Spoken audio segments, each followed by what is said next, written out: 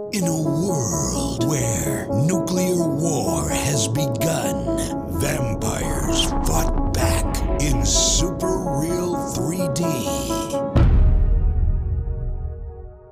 Dual native ISO.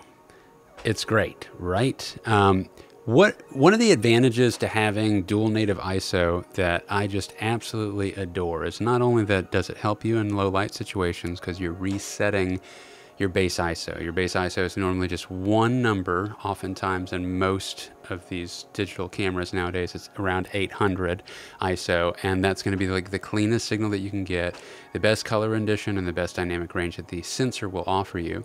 Having dual native ISO allows you to then have a second base ISO that's much higher. In this case, on the Canon R5 C, it has a 3200 base ISO that you can then bump it up to. So that's called a dual native ISO. And when you go up to that, yes, it will help in low light. But the thing that's really an advantage to it, in addition to that I don't hear enough people talking about, that I want you to think about, especially if you're just getting into shooting and you don't have many lights, which is a lot of people. A lot of people start out with just the cameras, and then the next thing's sound, right? And then you're going to get better sound, and then lights are oftentimes, last, or you have very minimal lighting.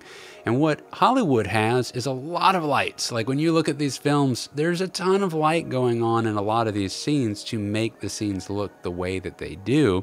And they're actually putting the aperture at a much higher number for a more full depth of field in many scenes. Now, I'm not saying shallow depth of field isn't a big thing used in cinema, but a lot of stuff is actually at a higher aperture, like an f4 or an f5.6. It can go way higher than that. I'm just pointing out these are actually considered lower numbers of aperture use in a lot of shots that you'd see in blockbuster films. And the only way that to achieve that is that if you test that out on your camera indoors, it's going to be pretty dark. So having better low light performance is going to give you the ability to go to a higher aperture, and then you can have a more full depth of field. And a full depth of field is where you're actually seeing more of the background, that blur, that pop that happens when you're trying to get that singular object in focus and the rest behind you blur. Like right now, I've got a pretty good blur. I'm at a 2.8 aperture. This is, and I do this. Please don't get me wrong. This is like, obviously I'm doing it right now, but there's a lot of times where you have an environment where you really want to take advantage of a full depth of field. And I'll tell you, for a music video, or you're setting up a scene for a product commercial or something like that, and it's actually got people in it, you got this whole, thing set up, you got everybody in the right positions and stuff, you don't necessarily always want blur there. You kind of want to showcase the thing that you have created, like the scheme that you've created, so full depth of field matters there. If you don't have enough lighting to put your aperture up higher, around 4, 5, 6, and onward, 8, maybe an f8, to get that full depth of field, well, this is where having low light ability really helps. Now, I won't lie, Sony is like the king of low light, but there is an interesting test out there. I don't know if I'll have time to find it again, but I'm telling you, I watched it plain as day, and if you look on YouTube, you can find it, where it's comparing the Canon R5 C, going through low light, basically its ISO range all the way up to 12,000. And it's being compared to the Sony, either the FX3 or the AS3, and which is really the same sensor anyway.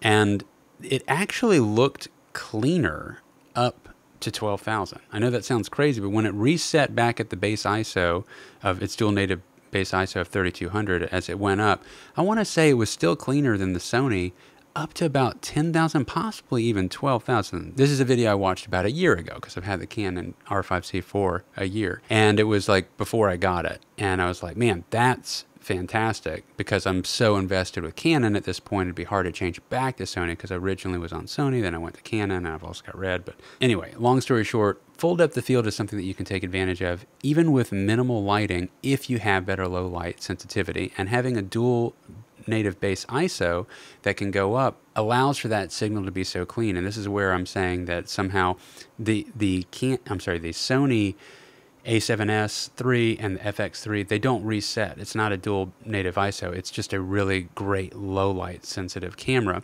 So there's actually a different noise pattern in it than what happens when you get to 3200 on the Canon R5 C, for instance, where it truly resets and it's a clean image, just as if you were filming at 800 ISO. And I think, and because of that, apparently, I mean, I've watched it with my own eyes, it looked better in low light all the way up to around 10, 12,000. Now, I rarely need to go past that. I don't even ever go to 10,000. I mean, I'm 5 and 6,000 is usually the highest that I go. So if I've got a cleaner signal all the way up through there, then this is the camera for me. So definitely take advantage if you have a good low light camera or you have dual native ISO in your camera, and don't just go to that in a low light setting. Think about how you can use that to your advantage to have a full depth of field.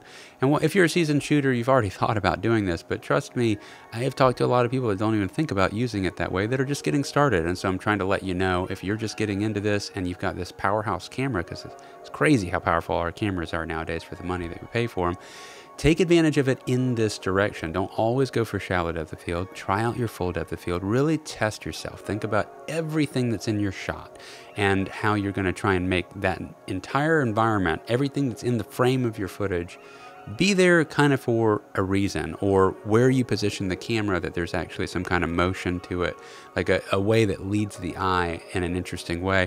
And by putting it in a full depth of field, you can achieve that by taking advantage of the background.